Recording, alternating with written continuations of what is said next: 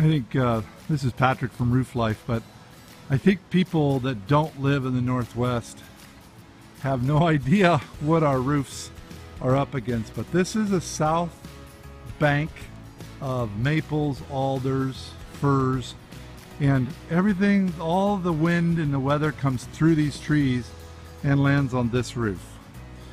This roof was cleaned off 5 years ago, and this is what's happened when you don't do anything. But I thought it'd be interesting to look at just exactly how this moss procreates. This is like crazy stuff. I'll give you a little close-up here.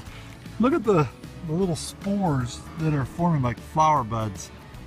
Those things pop and they propagate all over this roof. And that's this is where somebody puts some moss off. It kills it, but it doesn't get rid of it. So it's really interesting to watch, as you could see where the roof was treated a little bit and then not treated and then treated again and not treated. But and then there's two different varieties of moss over here. This is kind of a funky looking thing, and it's the fuzzy kind, and this is the roly-poly kind. Luckily they don't have that invasive, really tight. There's some more moss kill up there. This particular homeowner is in the Army and he goes on active duty and is gone. But the spindly kind just takes the roof out. I think this roof actually can be helped, believe it or not, but you don't want your roof to get this bad.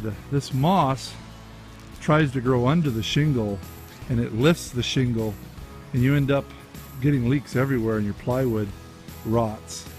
So this is an extreme case, but it just shows you how moss leads to loss here in the Portland area. This is Patrick, Roof Life of Oregon. This is one of the reasons why we live here. This is March 10th, 2016. It's a beautiful March day, and moss is loving life, and roofs are crying for help, and that's what Roof Life's all about. Thanks, guys. Bye-bye.